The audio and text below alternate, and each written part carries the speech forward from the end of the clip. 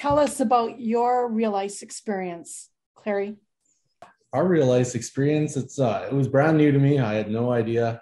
I ran the old A-frame barn building that was built in the 50s for 20 plus years. And I was always, hot water is the only way to go to make good ice. And then I came here, I was presented with this, and I had no option for hot water tanks or anything else. But we're finding that it's, with the REALice, I'm finding lots of differences compared to what we had before. And like, I heard before my power went out that people were cleaning calcium out of their bins, and like we're going through, there's hardly any maintenance to the machine for the cleaning part, the towels. When we lay the logos and stuff,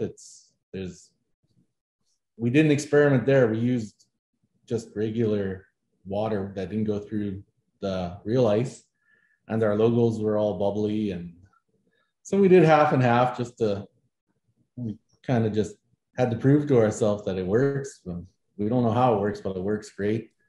I mean, we have phenomenal ice with no dehumidifier. We have a building that's 16.2 degrees to raise the moisture to suck it out. So the building's hot and the ice is hard. Are you guys following our rules? We follow the rules pretty good. I mean, I started out with like a brand new crew of people, and so we laid it out, and it's easy to start from the start when no one has an old routine of what they used to do. So we've been following pretty good to a T. I mean, the very first year before we got the REALice, I put ice in without paint and lines and stuff. And I had to run it at 16. And that was just with our regular town water. That's 16 Fahrenheit. So that was just with our regular town water. And now with REALice, where we basically run tournaments at about 21, 22. And yeah, like this weekend, we had it run at 20 for most of the day. We had games starting at 4 in the morning, and then our seniormen finished at 12:30 that night.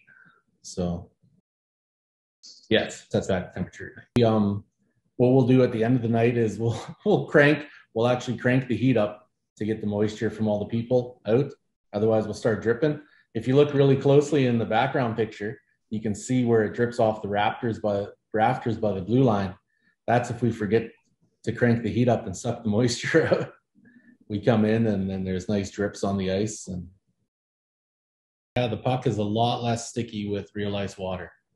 That's something that all of our senior guys noticed right away. They were asking what we were doing. Some of the refs even asked if we sprayed the pucks with something, because when they drop the puck, there's no ice on it. So that was something that was noticed like right away. Yeah. I didn't have an answer for them, but I just said pucks are in the freezer till game time and you're good to go.